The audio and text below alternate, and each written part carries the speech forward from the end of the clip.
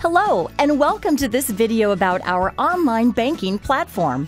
In this tutorial, we'll explore the settings screen and show how you can customize your experience.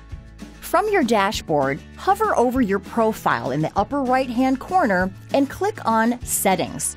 Here, you'll see 6 tabs: Profile, Security, Widgets, Contact, Notifications, and Accounts.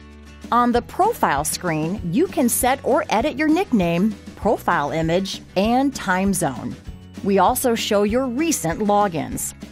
On the Security tab, you can edit your username, password, confidence image, and image secret. Below that, you can edit and enable the ways we can securely authenticate or verify your identity. Click on a gear to make adjustments. For information about the Widgets tab, check out the video on Other Widgets. On the Contact tab, you can add or edit your contact information.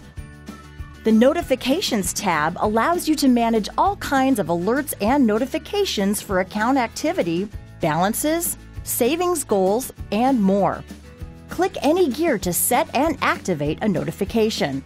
Please note, any alerts and notifications set up in your old online and mobile platforms won't be transferred over. You will need to reset them in the new system.